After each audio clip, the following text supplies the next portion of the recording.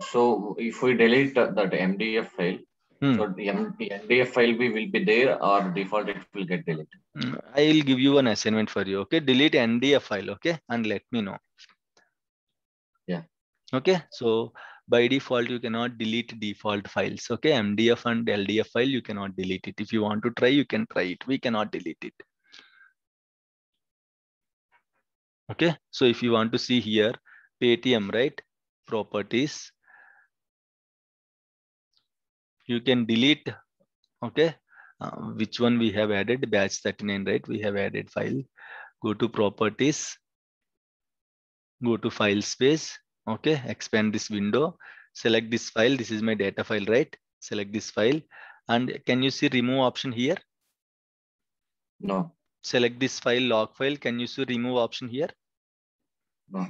Choose the one which we have added. Can you see remove option here? Yes.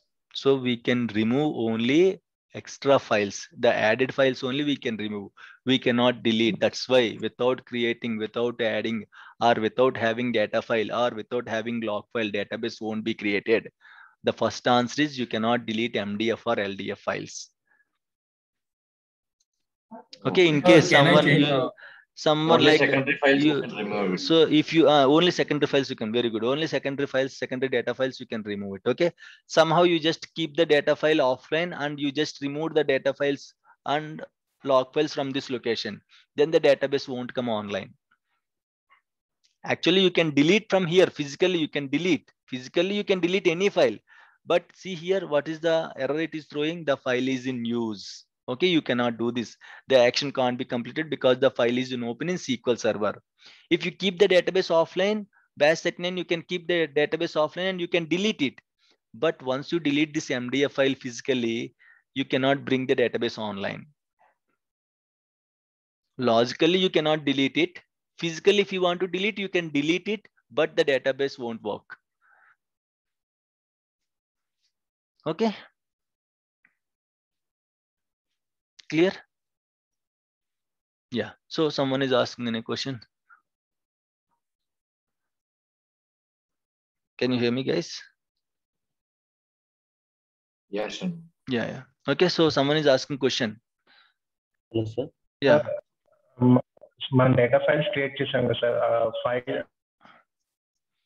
Data files create చేసిన తర్వాత file groups ఏ రకంగా use అవుతాయి sir? File groups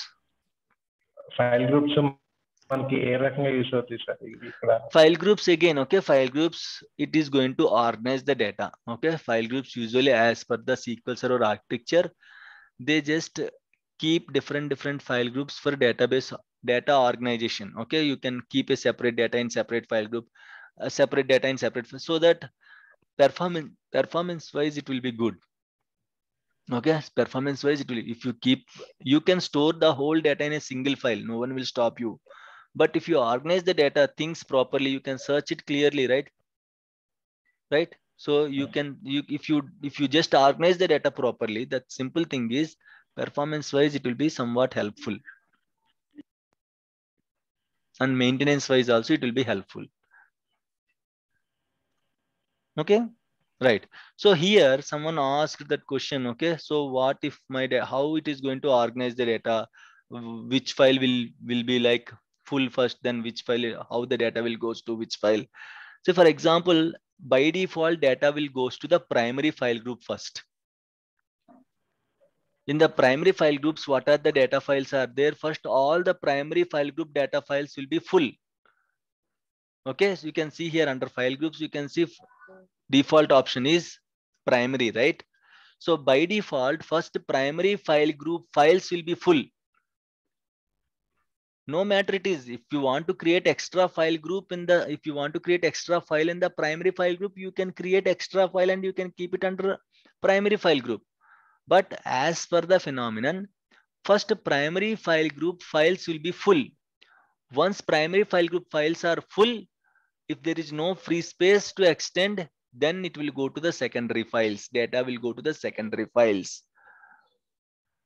No. First of all, I want to insert my data into the secondary files only. Then you can change the file group to secondary file group. Okay. So if you just go to the file groups here, default is FG1.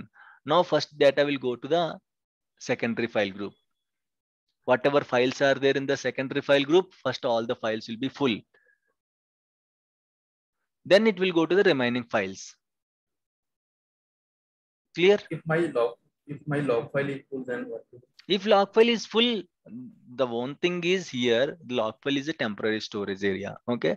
If log file is full, what happened? If any committed transactions are there, automatically the data will be truncated from the log file. Means auto truncation is there on the log file. So sometimes automatically log file will be truncated. Means it will only create a free space by itself.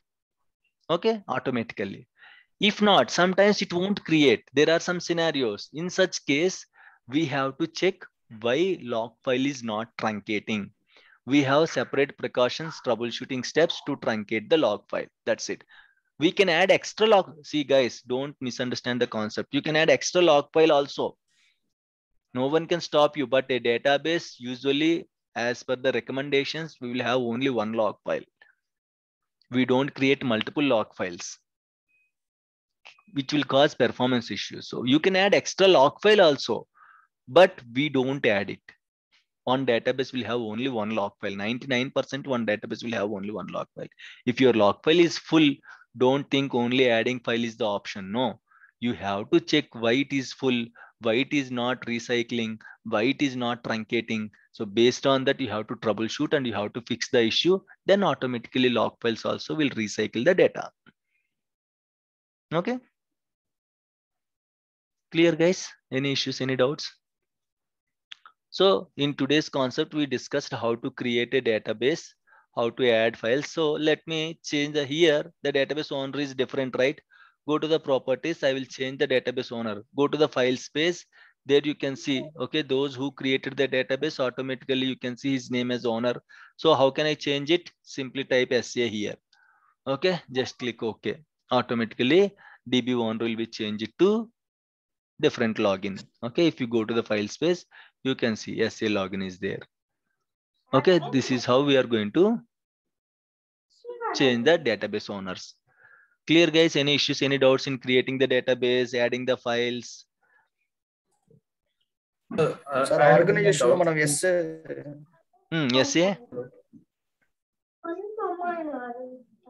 SA default ki istam sir manam. by default, when you install, automatically it will come. Okay, SA is a permanent login. When you install SQL Server, or like when you install SQL Server, the system databases, how system databases will come. In the same way, when you install a SQL Server, a default login SA will come. Okay, we don't create SA. Automatically, it will come once you install the SQL Server. Okay. Yeah. Next question. Regarding for path, sir, how to change the path if I want Path, to change yeah. the path? After that, also you can change the path. After creating the database, also, if you want, you can change the path. There are two ways. If you want to change the path for the first time, okay, you can change it. While creating the database, you can see here. Let me go with the new database again. New database. Okay, something like movies. Okay, let me go with movies. Just expand this window. You can see here. I want to change the path. I want to change movies data file in one location, movies log file in another location. You can browse it and you can select the path and you can click OK. While creating the database, it is easy. But after creating the database, can we change the path of the database? If we change the path, the entire data will be not carried forward to the new folder. Can we change the path of the database after once you created the database? Can we change it? Yes, No, we it can. won't allow. There Yes, is no we can browser. There is no browser option, right? How can we change it? by using alter. By using? Alter. Very good. Okay. So after database creation, you cannot change using GUI option. You have to go for query method. Okay. So it is sometimes we have to do that activity. We have to change the data files from one drive to another drive, from one folder to another folder. It's an important activity. Okay. So you can change it after creation of the database. Also, you can change the data files and log files location. For that, you have to use alter query. Okay. Alter database name, move files. Okay, you have to give the file names First, you have to change in the master database catalog. Once it was successfully changed, then you have to bring the database offline. Then you have to move the files physically from one folder to another folder, from one drive to another drive. Then you have to bring the database online. This is a downtime activity. Once you create the database, if you want to move the files to another location, it's a downtime activity. While creating the database, you can choose any location. But due to some space issues and all, we usually change the files from one location to another location. You have to take the proper approvals. Why? Because you are going to bring the database offline for this activity. Then you have to change the location in the master database by using alter query. Once this alter query is successful, then you can move the files physically from old location to new location, and you can bring the database online. So in this way, you can change the location of the data files and log files. Clear? Yeah. Sir, if any transactions are running, then what? Yeah, that is different case. Okay, it will go for redo, undo phases. Okay, it will go for redo, undo phases. Yeah, by that time, if you are moving, why? Because you will keep the database offline, right? So while bringing the database offline, all the uncompleted transactions will be undo. They are going to cancel. Once you bring the database online, again they are going to go for redo phase. For every database will have these phases: redo phase, undo phase, rollback phase, roll forward phase. Okay, so don't think once you keep the database offline, immediately it will go to offline. No, it will take some time for redo and undo purpose. Okay, so we have discussed it, right? Redo for redo phase, undo phase. It will go for redo and undo phase if any transactions are currently running on the database. Based on that, it will take care of itself.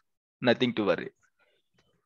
Sir, SAM service account. Service account, sysadmin. SCA you can represent as service account also, but here in this scenario, this SCA means sysadmin. Okay, clear guys? Any issues, any doubts? Fine. If there are no doubts, that's it for today. Okay, tomorrow we are going to connect by 7 a.m. and we'll discuss about the system databases tomorrow, and then we'll continue our discussion. Okay, thank you guys. Thank you so much. If you have any questions, just ping me in the WhatsApp. Okay, thank you all. Bye. Bye bye. Yeah, bye.